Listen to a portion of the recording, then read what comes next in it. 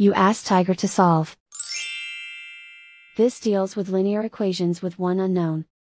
The final result is q equals 55/2. Let's solve it step by step. Group all constants on the right side of the equation. Add 7/3 to both sides. Combine the fractions. Combine the numerators. Reduce the zero numerator. Simplify the arithmetic. Convert the integer into a fraction. Combine the fractions. Combine the numerators. Isolate the q.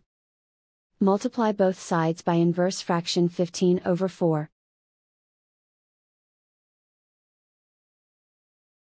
Group like terms.